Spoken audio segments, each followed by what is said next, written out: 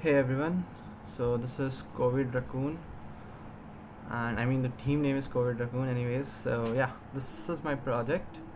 I've made a game which you can play for fun time, and I have actually mentioned what are the major purposes and why I used it. If you want to actually, the better documentation of this, you can actually go to my github repo where all the images are properly aligned, so you can see how, you can see a better picture there. So yeah, this is like all with all the GIFs how I built it.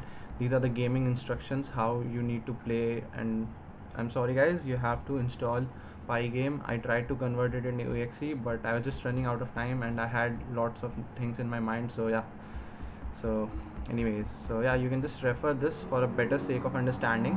And now let's move. I'll show you the demo. The major thing of this, the major picture of this game is actually mentioned in my first video which I made earlier. So if you want, I'll suggest you to go with that, where I have explained pretty much most of the things of this game in that video. And after the game, what I did is what this video is about. Okay, so this is just the command to run it, and then I'll use arc parsing to play easy. Okay, so I'll just show you how it's going to be. And yeah, so as you can see, the only change I have made from my previous video is adding some cars. Other than that, most of the things are common, and fix some minor bugs, like there was some jumping bugs. And if I get hit, and I have to crouch for the air incomings. And yeah, this is like the structure of this game. If you get sanitizer, that should be coming. Yeah, it has come. So if you are having sanitizer protection, then you won't be affected. And yeah, you can even dodge in such protections. So okay, I just got it.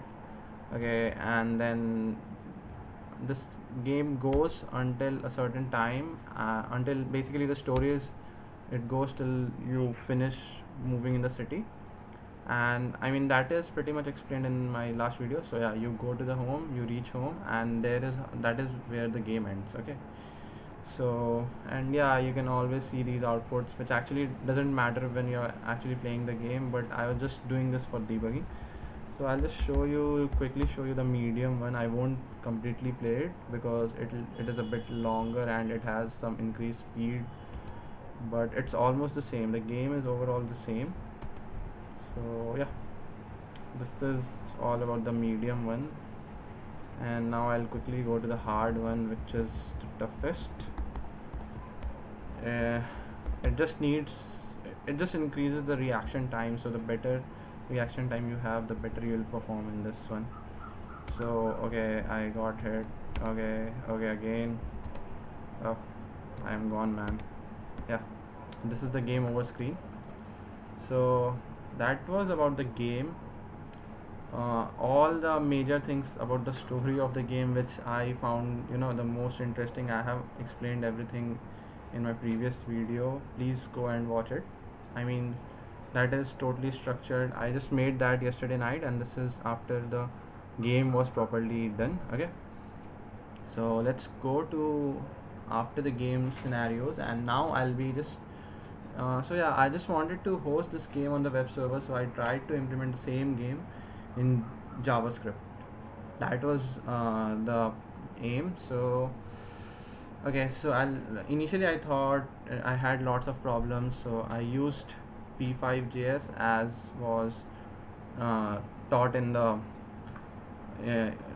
workshops. And yeah, I just experimented everything here, and then I implemented it in my Atom, and I just added some more elements to just make it look better and everything. Yeah, just a little bit better, because I had like lots of, the main problem was the debugging and all the actions and everything. Thanks to the mentors who helped me a lot in figuring out the problems which I was facing. All of those problems were resolved. So let's go and see how this website looks. And it's not as good. I don't know even the game is good or not, but it's not as nice as the game, but it's still fun. Yeah, it's not like you'll get like, okay, I don't want or something. I mean, yeah, it's fine, it's fun. Okay, leave it. So here is the HTML page. So yeah, these are the screenshots of the game I have created, and here you go. Okay, and you have to just type yes if you want to play again, and you jump and you duck. Okay, shit, I have to take care of that, and then again jump. Oops. Okay, then this, and like that this game keeps on going. I know the raccoon is totally changed, and even the viruses are changed, but I mean, I had to like analyze lots of things, and the shapes were pretty much easier to browse other than the actual icons which I created in the PowerPoint.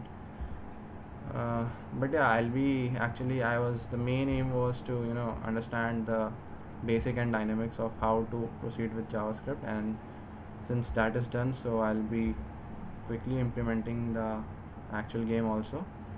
So as you can see, this is also like a fun game. It has lots of drawbacks still, but I'll keep on improving it with time. The best part is that you can play it without having any library. Okay, so I'll just leave it for now, and for the actual game you just need to do this thing.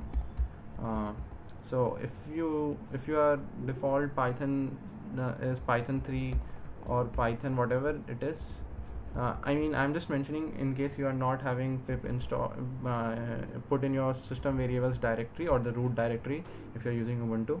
I have no idea about Mac, but yeah, if that's the problem, so you can just put this command. For me it's just py, so I'll use that. If you have Python or Python 3, you can just go with that, pym pip install pygame, and once you just put this, install this, you are all done.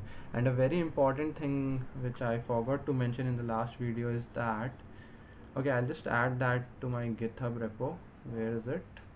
Yeah, the thing is, if you want to duck or if you want to bend down, you have to use upper arrow and not the down arrow. That is one thing, because I was testing it at initial stage, and after that I never actually got time to change it. So that is one thing. So please don't think space is for the jump and the top arrow is for the duck. On the other hand, if you are playing the game in this particular JavaScript one, then you can use up and down arrows to play this.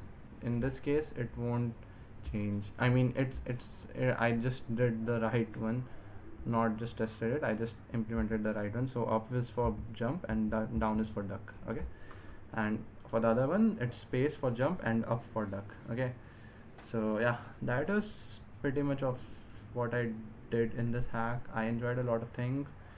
I had good time with mentors and other organizers. They were really helpful, and I tried to do something with Echo AR also, but I was struggling with that key, and I'm still struggling with that. So unfortunately I didn't do anything with that, but still I love to explore it in future, because gaming and AR is one of my domains of interest.